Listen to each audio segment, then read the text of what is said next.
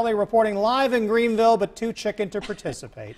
Hi, Yes, Christine. I am apparently too chicken to participate. That's the latest poll of our anchors, which we know they do a lot in the morning. Anyway, guys, I'm just kidding. Hey, you know, they could probably do some squats at the desk. Yeah, go ahead and do a couple squats for me. The Olympian just ordered you guys to do some We're squats. actually not sitting in chairs. We're just squatting right now. Some push-ups. All right, get those chairs out of there. That's the first step, guys. Anyway, great partnership here. We've got Subway, schools, and some of them in the Carolinas right here, like Sarah Collins Elementary, and USA Track and Field, all partnering together to have fun and get out and let kids run around, learn how to eat well, and of course get some sleep. This is really important. Of course, Olympian world champion here of track and field, Manny O. Mitchell, this morning. Is this important to kids? No, it's not important at all. Why are we here? No, it's very, very important.